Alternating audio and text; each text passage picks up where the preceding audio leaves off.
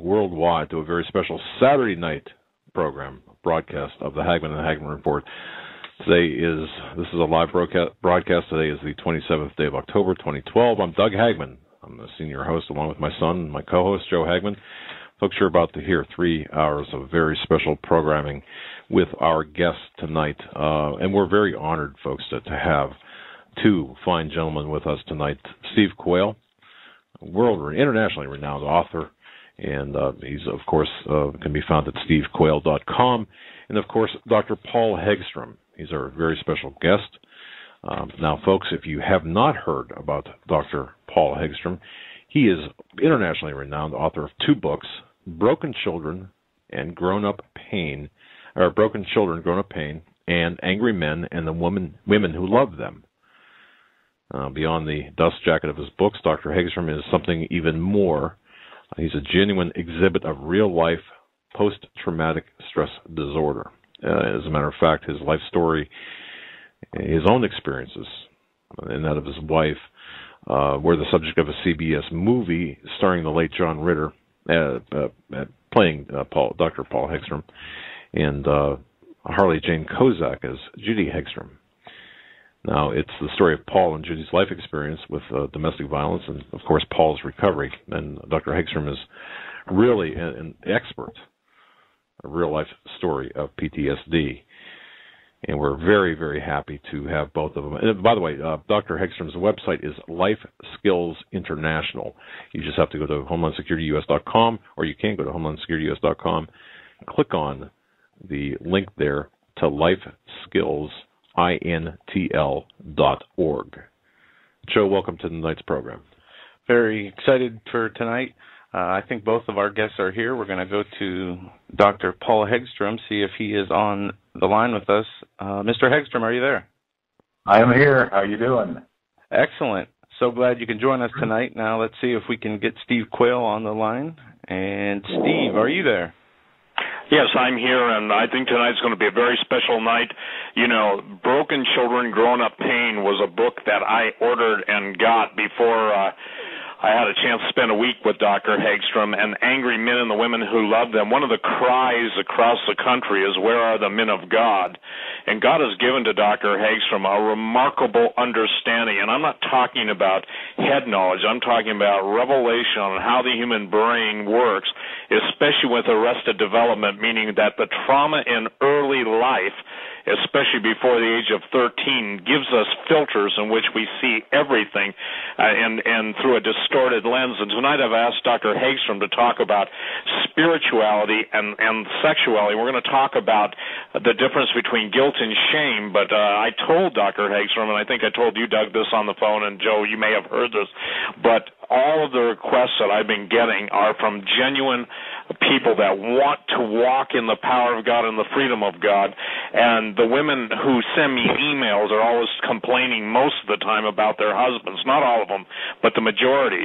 So I asked Dr. Hegstrom tonight if he would be so kind to address those issues of guilt and shame, and also the whole issue of why men are so under constant attack to basically take their hearts away from God and basically keep them. The devil keeps men in a perpetual guilt of shame, and it's like the lust of the eyes, and I want to explain lust from my standpoint. The lust of the eyes is something I believe is supernatural, and God wants to give men tonight across the country, and women, freedom. So I will go quiet, and we'll turn it over to Dr. Hegstrom, because he said to me the other day on the phone, I was watching one of his DVDs, and by the way, ladies and gentlemen, I'm going to encourage you. This is not a pitch for a book. This is a pitch for a change of life. But when I read Broken Children, Grown-Up Pain, I was absolutely astonished that every single sentence seemed to fit. And there are a lot of people carrying a lot of issues in their childhood, whether it's any type of literal trauma, sexual trauma, stress, being abandoned. There are so many issues, and I believe that tonight God is truly going to move supernaturally and set people free. So LifeSkillsInternational.org, and with no further me taking away from the important time, Dr. Hegstrom, where would you like to begin tonight? Because, again, the issues I think that the men are asking me to ask you, and have been since the last time we've come on, how do we get out of our shame mode? How do we get free of pornography? How do we get free of the stuff that seems to track us? And these are godly men, by the way. Somebody says, oh, that can't happen to a godly man. If the honest ones will admit it, the dishonest ones will hide from it. And I know this from the dealing of the Lord in the life, of my life and the lives of others. You can't hide from them, so you might as well confess it right away and get it cleaned and get it fixed up. No matter what your trauma is, no matter what your filters are, God has an answer. So go ahead, sir. Well, and what's interesting, too, is folks on the family did a lot of research, and they had a pastoral hotline. And this was for just pastors, basically. And 80% of the response, H.B. London spoke at our church some time ago, and he said 80% of the response of the pastor's hotline was pastors who were addicted to pornography, and how do we get set free of that? And so that's one of the things. I was into pornography horribly when I was at my wackiness, and I hated it, but I couldn't quit it. And then as we wrote the program, the curriculum for Life Skills International started writing 30 years ago, God gave me the answers to a lot of questions, and it broke me away from the need of pornography. But here's where I sit today. I was able, through the way God taught me to work through this, I was able to literally rewire the brain until now, 30 years later, and this really happened about 3-4 years into my recovery, that I lost, because I rewired the brain, I lost the ability to recall the pictures. I know that I lived in that sin, but I could recall the pictures for fantasy and that kind of thing. But about 3-4 years into my recovery, my brain literally rewired till I am not able today to recall any of the pictures that I looked at when I was deep into pornography. So the brain can rewire, and God can eliminate those things out of our brain. It is a process, but there's reasons that our brain caters to that type of situation. So what I'd like to do, I'd like to start out and explain again what arrested development really is, and then we'll build on that till and we'll build right through guilt and shame and why we do the things we do, and get into what PTSD really is and why we're stuck in those areas and how to get free of them. So I think we've got a pretty good 3 hours that we can really put it in order and help people be free of that habit, be free of shame, grow up, make decisions, and do the things we need to do in a marriage relationship, such as emotional bonding and those kind of things, that takes the place of self-gratification and the fantasies that we use as children to self-gratify. So it's going to be quite an evening if we can stay on track. Well, let's try to do that. And Dr. Hegstrom, and I've got to tell the listeners, there are people all over the world that come to you for assistance, for help. You give lectures all over the world as well, so we're very fortunate. Dr. Hegstrom, where do we start here? I mean, obviously in this country, as well as throughout the world, we've got problems. But where do we start? I mean, go ahead and just start us out, because I don't even know where to start, because the problem is so huge here. It is huge.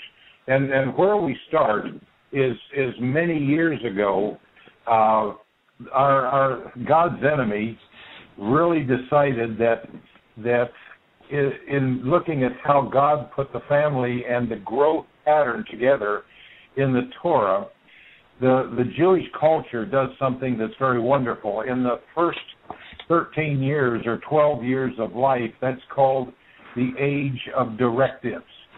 And the scripture says, train up a child the way he should go. When he gets old, he won't depart from it. But that's kind of a mistranslation. If you go directly from the train up a child the way he should go, and when he gets old, he won't depart from it. But the real Hebrew if you translate it directly into English, not coming through a Septuagint or other translations, it will say, train a child in his bent. And the Old Testament is written to male, and the females, that's included, but it's written to the male. And that was the culture of the time. And so what was required then is a male child, if in the first 12 years of his life you can figure out what, as a parent, what his talents are, what his bent is, what his interests are, and those kind of things. And then you cater to that. Each child is an individual, and you train the child in the things that interest the child. And when it's trained in the synagogue or the temple or in the Jewish culture, then the child, it says, if you train a child in his bent, when he grows whiskers, he will have a foundation in which to build his life. So it isn't an old man thing. It's a situation where if you train the child in the ways of God, then when he comes into adolescence, that's when he grows whiskers. So when he comes into adolescence and goes through the bar mitzvah, he will move from the age of directives. So from birth to 13 years of age is the age of directives. Then when he moves into the bar mitzvah, he has a foundation when he grows the whiskers or when he comes into adolescence. He has a foundation on which to build his life. And that's what that verse of Scripture in Proverbs really talks about, is that he'll have that foundation. And then for the rest of his life, he will be successful. And that's why the Jewish culture is very successful, because they use the wisdom of the Torah to train the children. So the child below the age of puberty is a child is a child in need of directives. Then at the bar mitzvah, they have a celebration that the child has now reached the age of decision. So you have two ages, the age of directives and the age of decision. So the enemy of God then tries to hurt the child through traumatic systems somewhere or another, such as rejection, heavy rejection in the original family, incest, sexual abuse, of emotional abuse, and physical abuse. And what happens is that abuse actually freezes the brain, because the child in the age of directives is missing three chemicals. And the chemicals are serotonin, dopamine, and norepinephrine. Now, I had somebody challenge me on that, and I'm going to hold to my research because it's accurate. If you were to do an autopsy or a spinal tap, you would find traces of those chemicals in a spinal tap. But the chemicals in the pre-puberty child are very, very low. But when the child goes to puberty, then that's the time the chemicals turn on, and the three chemicals, serotonin, dopamine, and norepinephrine, are the chemicals that cause the child to be able to reason.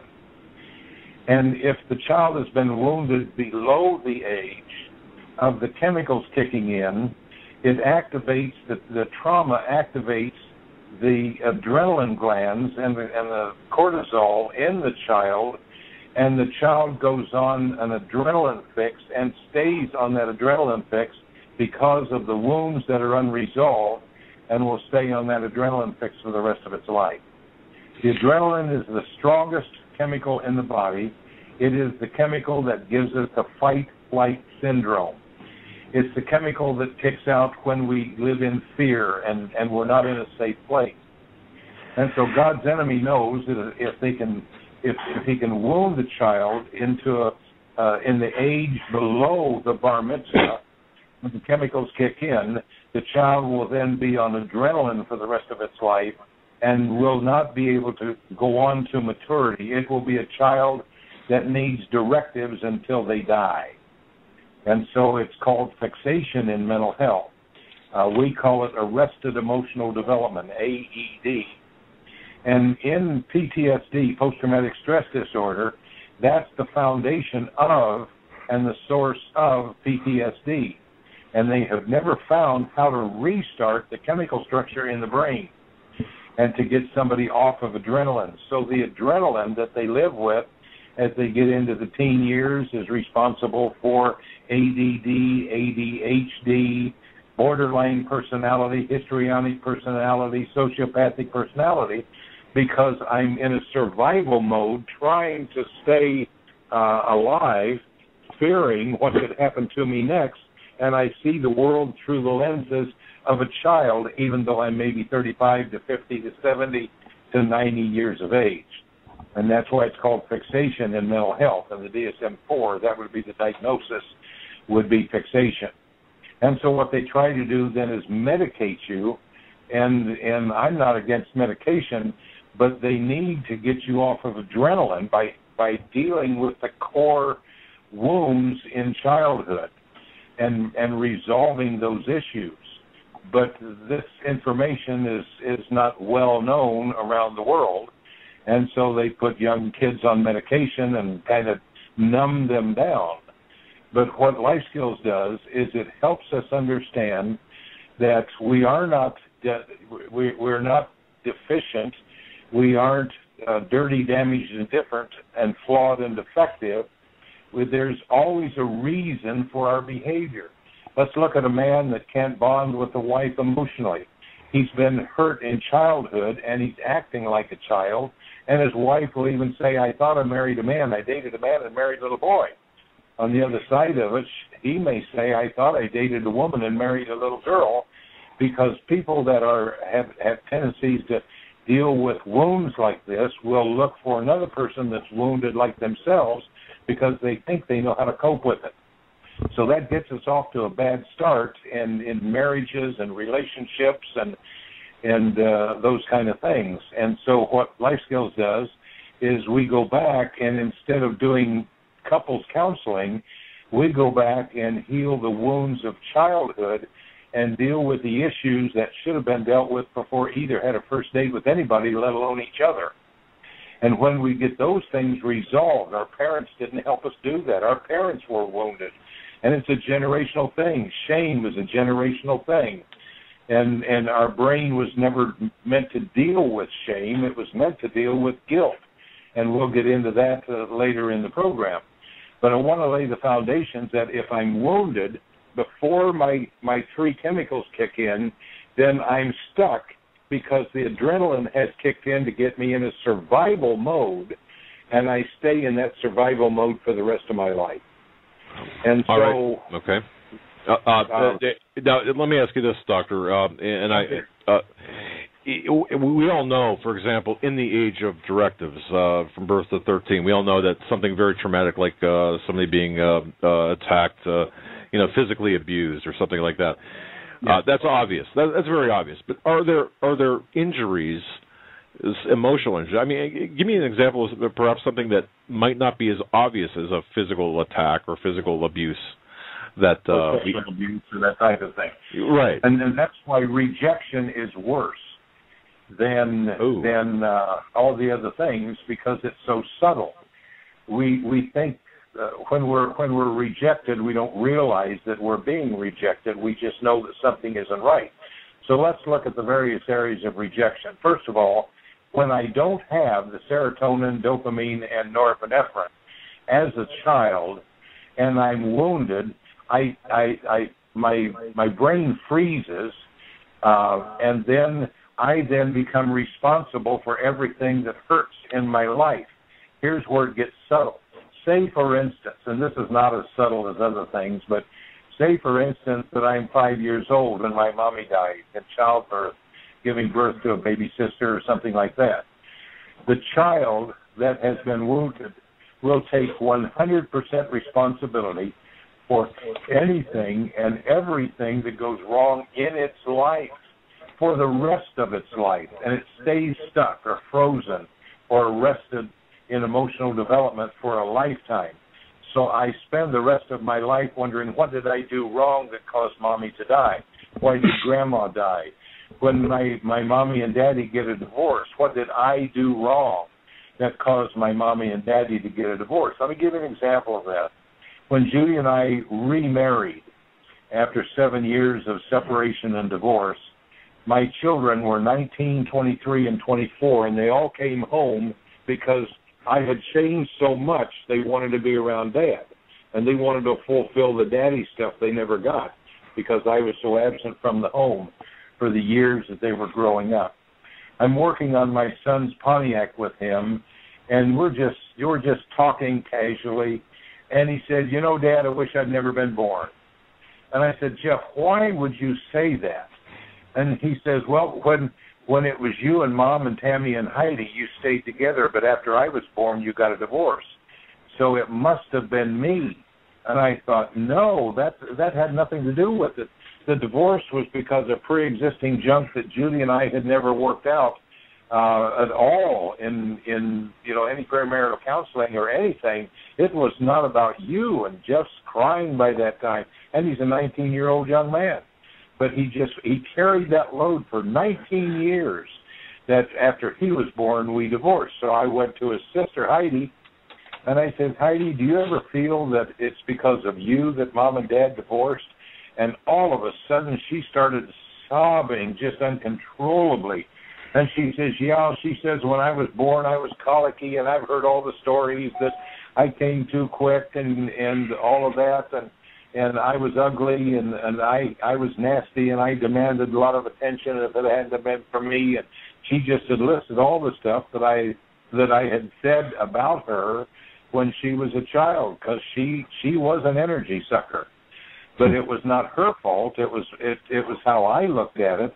But she absorbed responsibility. So I go to her older sister, Tammy, and I said, do you ever feel that it was your fault that Mom and Dad divorced? And she started crying. And all three children had taken full responsibility without talking to each other that it was their fault that Mom and Dad divorced. Now, that is not obvious, but look how they felt and that load they carried. And these are 19, 23, and 24-year-old children. So they would have carried that for a lifetime. But it's subtle. It doesn't seem like it's as big as it really is to them. But because of the abuse that they went through, they got on adrenaline. The adrenaline put them in a survival mode and stopped the chemicals that would cause them to reason together, to grow up, to learn to make decisions, and become normal children. They were locked up. And so Judy and I really worked together to free the children from the responsibilities of things that went wrong in our family. And Judy and I owned it. I owned my abuse. I owned everything. And we're still, Judy and I have been remarried 29 years this December, but we're still working with our kids, and they're adults. My children now are like 46, 50, and 51 in November. So these are adult children, but we've walked through this recovery with them. We have been able to validate them. We've made sense of the craziness, and they're all basically doing quite well. The healing's there, and they're all married, and their marriages are stable, and they're serving Christ. And it's just, I'm thrilled with the recovery within our own family, and that's why with that kind of recovery, if it works at home, let's pass it out. And so over the last 30 years of life skills, we have touched thousands and tens of thousands of people from around the world. They fly in from Europe, China, Peru, Argentina, Africa, Australia, New Zealand, and we spend like a week, and sometimes we can spend up to 3 months with a family that's really fractured. So it's exciting to see the response that this is fixable. Well, that's great. And Dr. Hegstrom, is it fair to say that every child of a broken marriage has that dysfunction or that responsibility, the feeling of responsibility on them? I mean, is that pretty common, or? It's extremely common because the trauma is in the brain. Our Creator set it up so that child has the right to its birth mommy and birth daddy. That's in there. And that's why and we can talk about adopted children and the struggle that an adopted child goes through, because they know in their knower that they have a right to their birth mother and birth father. And so if there's a divorce before puberty and the children are stuck in the middle of that, Dad say, well, Dad will always love you. Mom says, well, I'll always love you. But that's not what they want to know. The children want to know, does Dad love Mom and Mom love Dad? So our home is going to be safe. That's what the kids want to know. Wow. And they don't know they need to know that, but that's what they need. That's the way our Creator programmed their thalamus. And the thalamus basically is the hard drive, and the hippocampus is the RAM, and the amygdala is break the glass and pull the lever. Something's on fire. And that sets off the adrenaline. So, from a biblical standpoint, one could say, look, we're wired to stay married, and I mean, we can go in a lot of different directions here. The traditional family, and I'm sure that the non-traditional family would put stress on children of like a homosexual marriage, that type of thing. My head's spinning here. So, well, continue, Doctor. Because help keep me on point here, because there's so many areas we can go into. Well, there really is. But here's the point. I work with couples that they're in the second and third marriages, and I will ask the question. I'll ask it individually, not together. But I will say to the husband, if you worked as hard on your first marriage as you are on this marriage, trying to keep it together, what would have happened? He said, well, I wasn't as committed. And now that I'm in a third marriage, I'm committed to make this work. I'm tired of playing house, and I'm tired of what's going on in my life. But I can tell you, if I had worked this hard on my first marriage, we'd probably still be married. I say the same thing to the wife, and they can talk about it, later. But she'll say the same thing. I didn't work as hard on the first marriage or the second marriage as I'm working on this one, because I don't want to fail again. And so the things that we have to realize is 90% of the issues that all marriages deal with, or all cohabitating relationships deal with, 98% of the issues are rooted below the age of 7 to 9 and should have been dealt with before either one had a first date with anybody, let alone each other. But nobody tells us that. And so we don't work out those pre-existing issues. There's no sense in doing couples counseling. There's no sense in doing a celebration weekend on a marriage enrichment situation when you haven't dealt with the pre-existing issues that are going to kill anything that you're learning about coupling. And so we have to right the wrongs and heal the pain that goes back into childhood.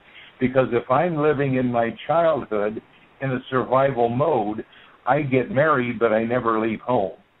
And the spouse never leaves home either. And that's the way Judy and I were. I tried to make a Charlotte Hegstrom out of Judy, and Judy tried to make a Ben Moser out of me because her dad was safe, and I thought my mother was the greatest housekeeper, so it wasn't anything about intimacy. I just wanted Judy to vacuum and rake the shag carpeting like my mother did. And my mother was meticulous in that area, but she wasn't a good wife. Nobody ever taught her to be a wife, and so my mother and father had no relationship. I can't remember a time my dad ever hugged my mother. It just didn't happen in our home, so I was not demonstrative with Judy. She'd say, tell me you love me, and I told you I love you when I married you, and if I change my mind, I'll let you know. And that's not a great response. But neither of us left home. In the second marriage, both of us left the dysfunctions of the home that we came out of, and we worked together to build the relationship that works for us, letting all the junk of the old family go away, and if there was good stuff, and there was some, we salvaged that, but we put together what we need for us, because through the program, Judy and I we have matured. We're not living on adrenaline. We're not triggered all the time. We're not arrested in development. And we learn three things, and these are three things that people that are listening to us need to write down. Number one, the value of the relationship is always greater than the conflict of the moment. The value of the relationship is always greater than the conflict of the moment. Number two, We have learned to define the problem together, and we attack the problem instead of each other. So learn to define the problem we're dealing with together, and then we attack the problem, not attacking each other. Then the third one is one that women love. And Judy and I have been able to work this out, that there's no problem that can arise within our relationship that we can't resolve in 72 hours, 3 days. And if we'll take 3 days, relax and not fight, but talk things through, we are. I can tell you tonight as I'm speaking to you, and I just talked to my wife about probably 45 minutes ago, because I'm on the road up in Sheboygan, Wisconsin, and she's back in Denver. But there's not one thing between Judy and I that isn't resolved at this point in time. Isn't that wonderful? Everything is smooth. Everything has been worked out. And so we live day to day, and we know that we can resolve any problem that comes down the pike, because we're both maturing in a way that we don't do stupid stuff or childish stuff anymore. And so when we get to that point, it becomes a pleasure to be married. It becomes an intimate thing that we can talk about anything and everything and resolve the conflicts. And so my wife has a husband, and I have a wife. We're not two children fighting over stuff that we don't understand. See, and that's all part of a growth. And so we had we stayed together this December, we would have been married 53 years, but we had 7 years out. 3.5 years we were separated, and 3.5 years we were divorced. But we've come back together, and the life skills have taught us that we can have a terrific relationship. And it's not the relationship the first marriage was. The first marriage was two little kids fighting amongst themselves who had never left home, and now we're not fighting amongst ourselves. We have developed a system that works for us, and we resolve conflicts, honor each other, and we have bonded emotionally, and we work together and live together and play together in the same ministry, and we never get tired of each other. We can talk for hours and hours, and that's what a woman likes to do. That's bonding for a woman, to be able to talk about anything at any given time. And so it's just all growing up. If we grow up, things happen that are wonderful, just wonderful. So we can restart the brain, and we can grow up, and we can put together relationships, and we can make our children safe. Even my kids feel really safe because they know mom and dad are committed to each other. And so all that insecurity and all the feelings that the mom and dad got a divorce because of me, that's all gone. And we get together and we have a great time.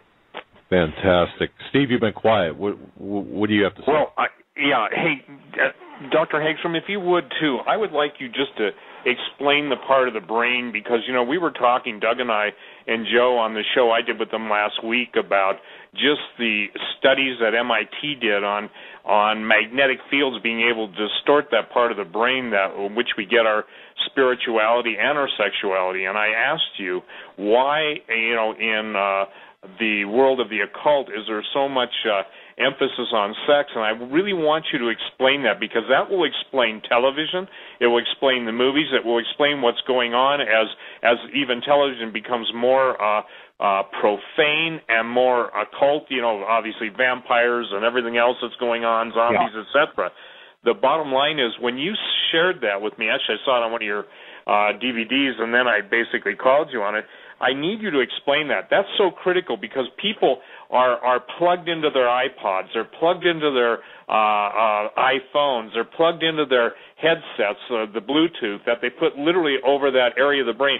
Will you explain that area of the brain? And I'm not trying to take you away, but I really feel prompted that turned on so many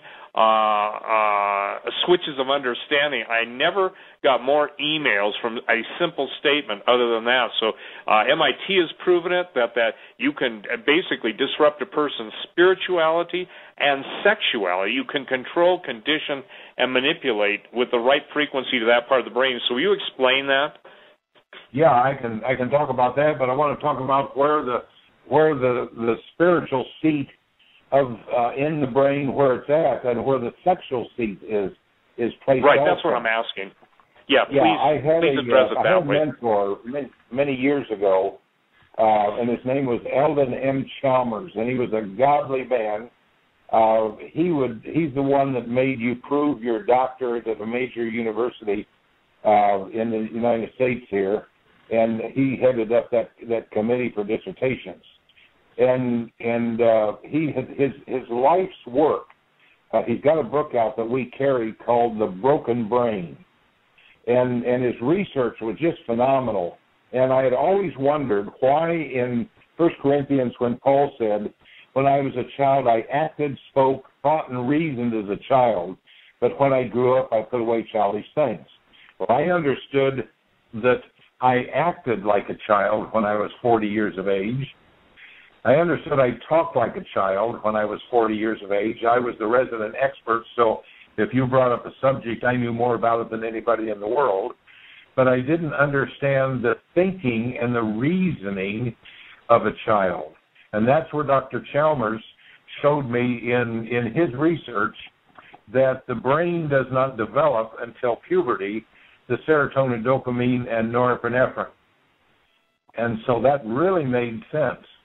But the other thing he showed me, and he made me, I was working on the youth program that we used part of in Columbine 12, 13 years ago, and serviced several thousand students with a program that we put together for that.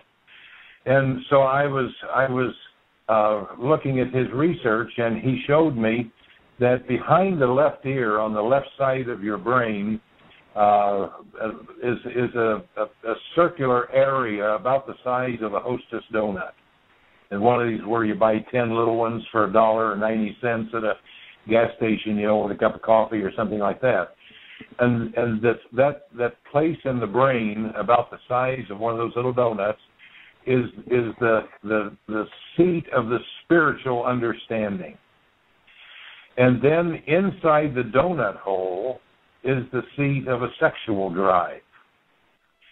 And our Creator put those two things together to help us understand that in a marriage, in a monogamous marriage in which our Creator, that's His way and His doing, He created it that way, that as we have this wonderful emotional attachment as a mature adult in a marriage, a monogamous marriage relationship, and the sexuality is so wonderful, and people don't know how wonderful it is because they're always looking for a high, using alcohol, drugs, or whatever to find to get the best orgasm they can ever have. They don't realize that in emotional bonding with a longtime partner, it makes sexuality better than anything you could do with drugs, alcohol, or whatever the case may be. But what happens is, because of the sin nature, and because, for instance, the pagans, have you ever wondered why in Wicca worship that it always turns sexual? Why did in Ephesus and the Temple of Diana have temple prostitutes? Why do they have temple prostitutes even today? When you get into certain types of worship, it goes into sexuality. It's because the seat of the spiritual is surrounding the seat of the sexual. And that's why we see situations that happen where ministers, when they become spiritual and they become well-known and they have not dealt with the wounds of childhood, you'll find a minister that fails morally has generally been abused male-to-male sexually in childhood under the age of 8, 9, 10 years of age, sometimes as early as 3 and 4 years of age. And that has never been dealt with, and many times ministry-level people go into ministry because they are struggling with sexual abuse in early childhood.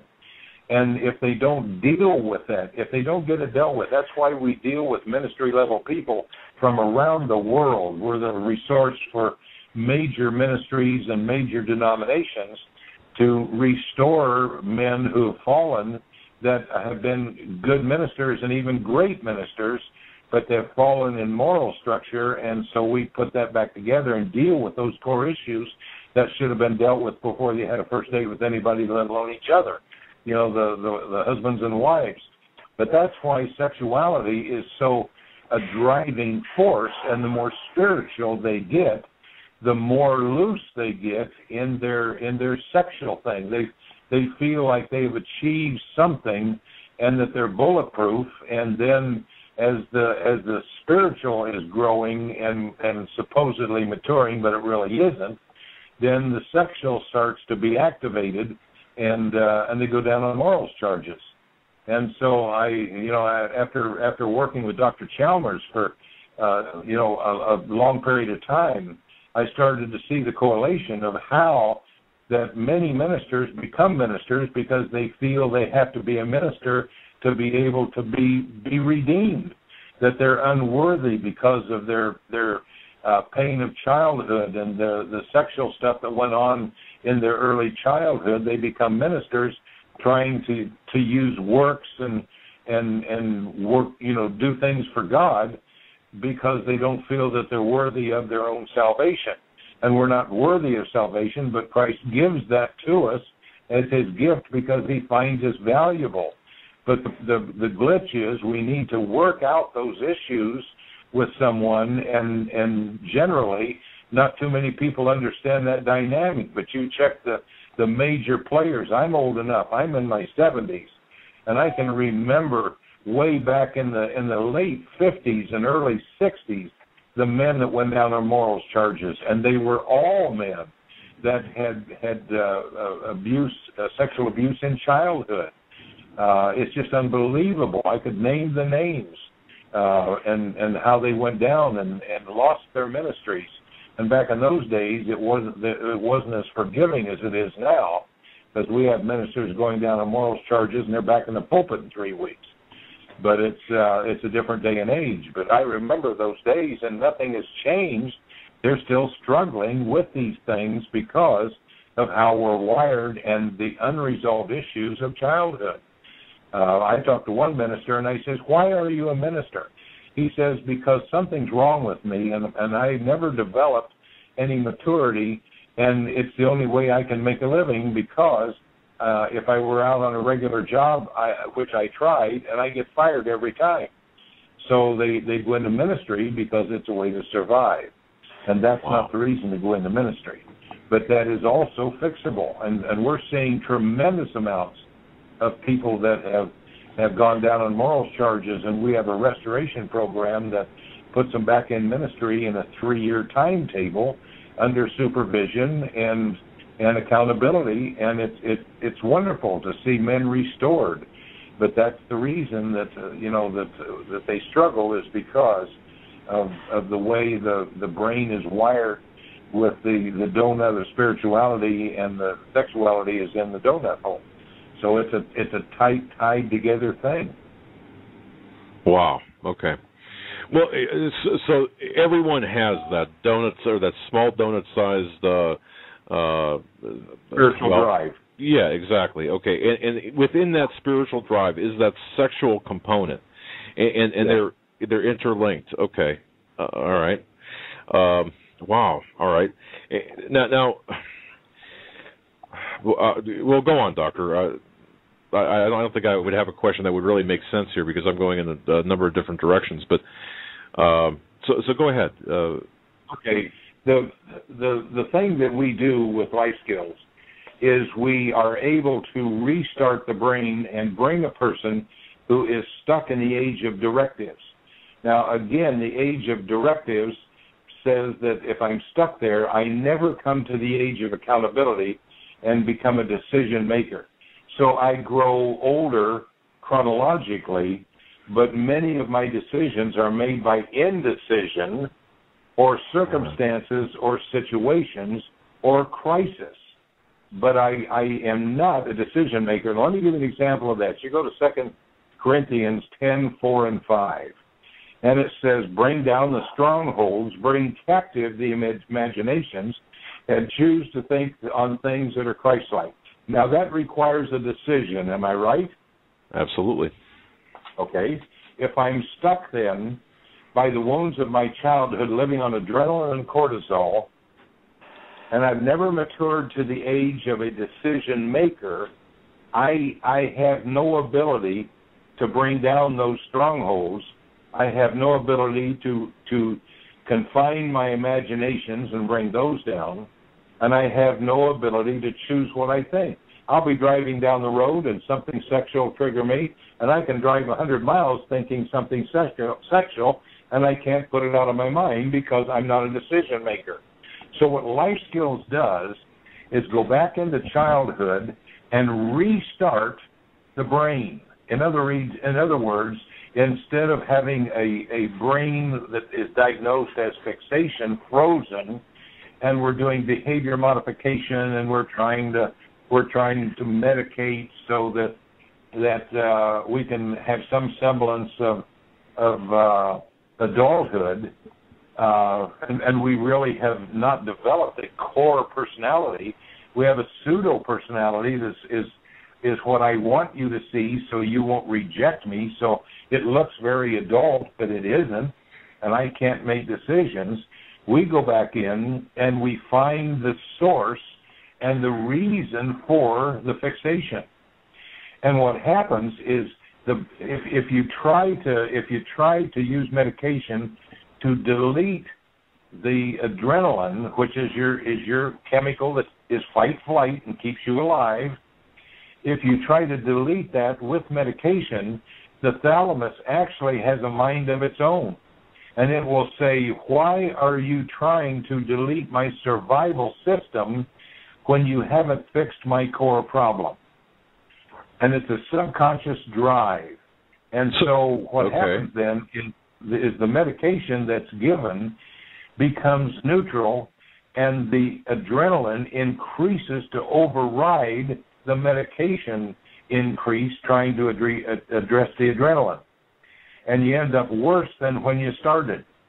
And I know that the medical field will argue with me on this, but I've been doing this 30 years, and I'm seeing miracles. And again, this is God's program. I'm not this bright, but this is God's program, and it worked for me, and if it works for me, I'm passing it out, and it's working for thousands of people around the world. And everything I'm speaking is in the Word of God. And so what happens then is as we grow and mature and we get off the adrenaline, we find that every behavior I have that drives me out around, in other words, I'm sexually addicted, I'm addicted to alcohol, drugs, I'm addicted as a workaholic, all the addictions are nothing more than mood changers because I don't have the maturity to face life as it is. So it's an escape mechanism because I'm not equipped to resolve my own conflicts. When we start identifying that this behavior is tied to this wound in childhood, all of a sudden the brain makes a jump and starts wiring because it realizes I'm in a safe place, I have mentors, I'm learning new things, and the brain will start rewiring again, and that's what fixation is. The brain doesn't wire like it's supposed to when we're living in fixation or AED, arrested emotional development, but when we start finding out that my behaviors, my driving forces are rooted in something that happened to me when I was a child, and when they find that they're rooted there, then the brain connects the dots and starts to work. And that's where it's exciting when people that are hurting desperately find out that I'm not flawed and defective, and my brain is starting to work. Now, let me give you an example of this. I'm up here in Sheboygan. About 6 months ago, I was in Sheboygan, and they're testing in the school systems. They're testing our program for teens. They brought in 6 young men that are in detention full-time and 6 of the toughest cases in one of the public schools. And we took them through a summer school. I think it was like 4 days a week, 3 hours a day. for several weeks. And I showed up unannounced in that class, and you'd have thought I was a rock star. And because there was one boy who was 15, and at 15 he had been in 14 foster homes. Oh. And he was radically out of round. I mean, this kid was he was in an absolute mess. One of the ones that psychiatry would look at and see, this one's never going to work.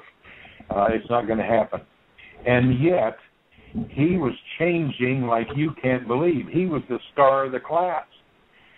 And so when they graduated, they had him speak, and they brought in the psychiatrists, the psychologists, and the counselors, and school board people, and all that kind of stuff. And this young man, they asked him, what about this program was so different that it brought change? And the kid said, for the first time in my life, I found out why I am the way I am. And they taught me how to quit, how to stop it. They taught me what normal was. We're working in the prison systems, and the prisoners are saying this is the first program that ever taught me why I have the attitudes and why I am the way I am and how to stop it. That's the difference. If I'm arrested in development in the age of directives, then it makes sense that I need directives to get well, don't I? Absolutely. And if we make sense of their craziness, and they find out that they're not defective, and we tie the pieces together for them, the brain automatically processes, and our recidivism rates are extremely low,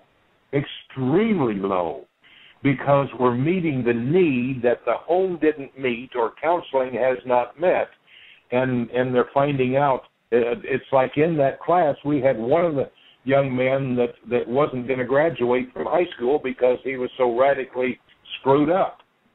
And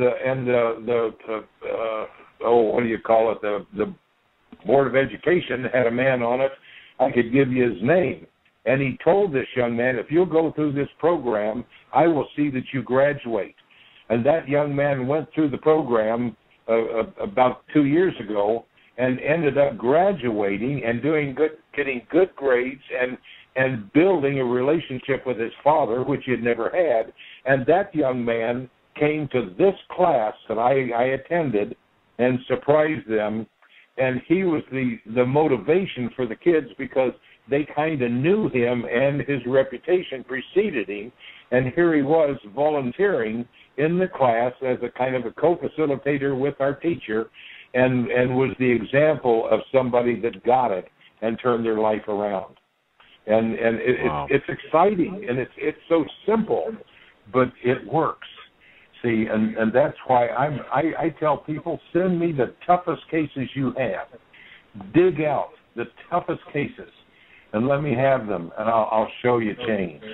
See, so if it'll work there, and it works for me, it'll work for anybody.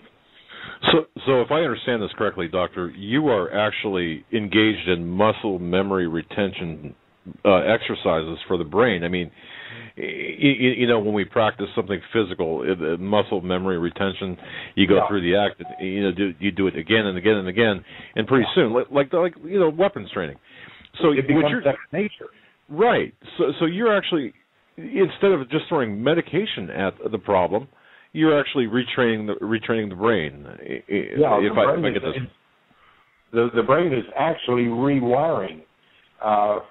There's enough neurons to wire around even stroke damage.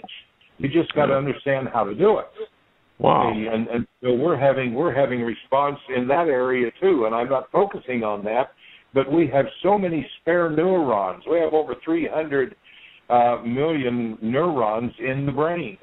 And so if we have a wiring system that brings us to pornography, and we choose to rewire, and let's take it to the wall. We choose to rewire to righteousness, and we stick with that righteousness within a 3-year period.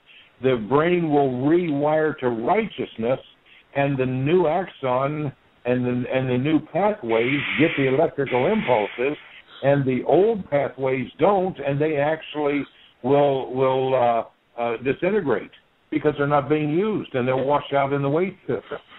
So my walk with Christ is not just an emotional, spiritual thing. It is a physiological change in the brain. Wow. Okay. And God created us that way. We were created that way to be able to do this. I mean, as you said from the beginning. Okay, that makes perfect sense.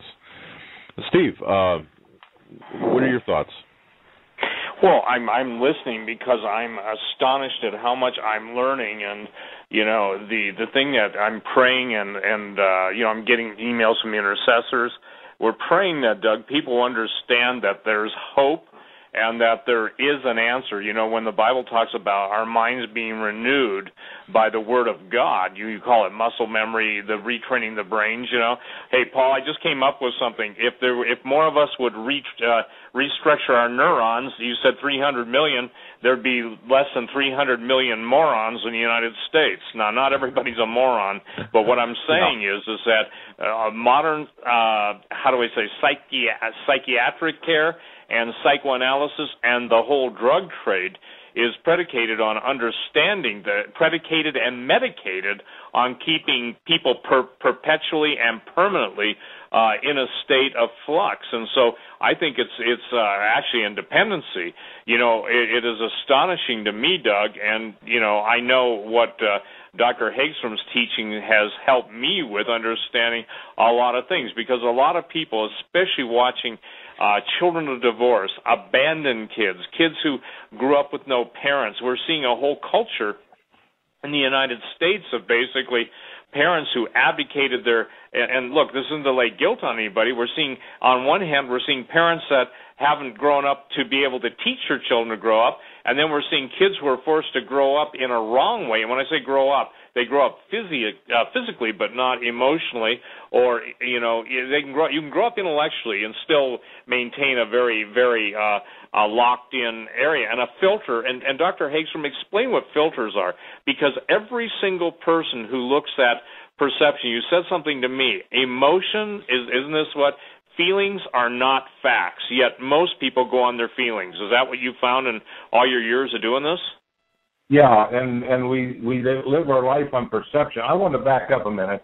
I don't have my notes in front of me because I'm in Milwaukee or in Sheboygan instead of home.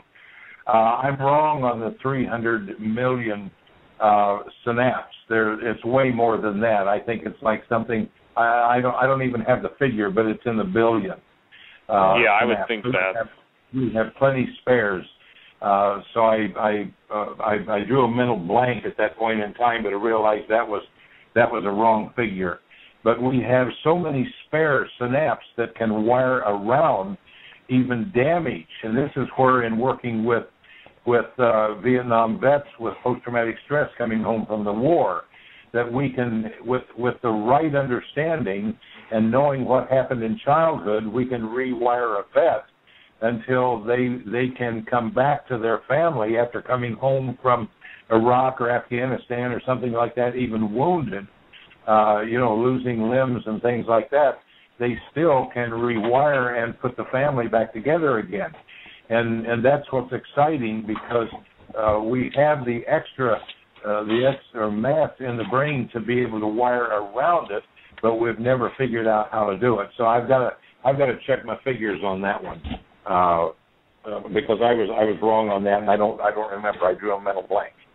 So, and I do know that it's just I've been in a week of training up here, and my mind is a little tired. But most people don't know. Dr. Hagstrom's been doing his seminar all day, and he planned and he's literally on a 14-hour marathon tonight. I think what is really critical too, Doug, is that people understand that the amount of our troops that are killing themselves, a lot of kids go into the military, and they go straight into the military with a hope of a better future. And one of my prayers is that whoever is a military mom, a military dad, whoever knows that their kids are raised with trauma, I can tell you this, and look, ladies and gentlemen, I personally read that book pretty much in one sitting, And like I said to you, there are all the king's horses and all the king's men can't put Humpty Dumpty back together again, but Jesus is the one who binds up the brokenhearted. The Scripture is clear that we are new creations in Christ Jesus, and when you've got the key that unlocks the entire, if you will, God-revealed mindset, chemical set, the neurobiology, the neurochemical things that are going on, once you know this stuff, there is the word that everyone is lacking who is traumatized, and that's hope. And also the thing I want to talk about is the whole mind control, the intelligence agencies who have basically come up with the Manchurian candidates. They seek out, look out, and search out the people that they know are going to be most suitable for this, and that's why trauma-induced behavior and trauma-induced assassins with multiple personalities is so real. And Paul, that's something that's interesting to me, because you were one of the guys that basically helped the kids at Columbine, wrote the program to get them through a really dark period in their lives, but yet we're now seeing, if you will, people coming out of the woodwork, and I think that, again, I want to make my appeal to every veteran, everybody who, if you're a veteran and you don't suffer from PTSD, then please order the book and give it to people that do, because Dr. Hagstrom's been given a remarkable revelation. This isn't psychobabble. It is not, sociological conformance theory. This is the power of God, the Scripture, the Creator of the universe, giving His instructions how to redeem, and let's use that word because it's a great word, and not only redeem and rewire your entire outlook, because quite candidly, when you're raised in trauma, you have the filter of trauma, and everything that I looked at was through the filters of trauma, and when I began to understand the filters, I could begin to take charge of certain aspects of my life I didn't like, and certain aspects of my life that, in my case, massive head trauma, physical trauma. And so when people used to tease me and say, what were you, dropped on your head as a kid? I said, no, but I was hit by a car at 60 miles an hour and thrown 100 feet and, ended up on my head. So the point being is that what I'm learning is God has a unique compensating redemption. And that compensating redemption, those are my words. The bottom line is that with what Dr. Hagstrom's been given by literally the School of the Spirit, it works, it helps people, and again, for those of you that have friends that are military or anybody that's suffering from PTSD or what you could call arrested development and people that are just struggling beyond anything, and this goes for husbands, and it's a wonderful thing, and wives. And one of the things that Dr. Hagstrom, his saying that it is locked in my heart, if you're willing or if you're teachable, it can be fixed. Is that accurate, Paul? That's it. If you're teachable, it's fixable. Well, let's take a break, can we, Doug? Yes, we are. As a matter of fact, we're at the top of the hour. Yeah, okay. Ladies and gentlemen, you're listening to the Hagman and Hagman Report on this Saturday special edition with Dr. Hagstrom and Steve Quayle. You can find Steve Quayle at stevequayle.com. And Dr. Paul Hagstrom at lifeskillsintl.org. That's Life Skills International or lifeskillsintl.org. We'll be right back, ladies and gentlemen. Stay with us.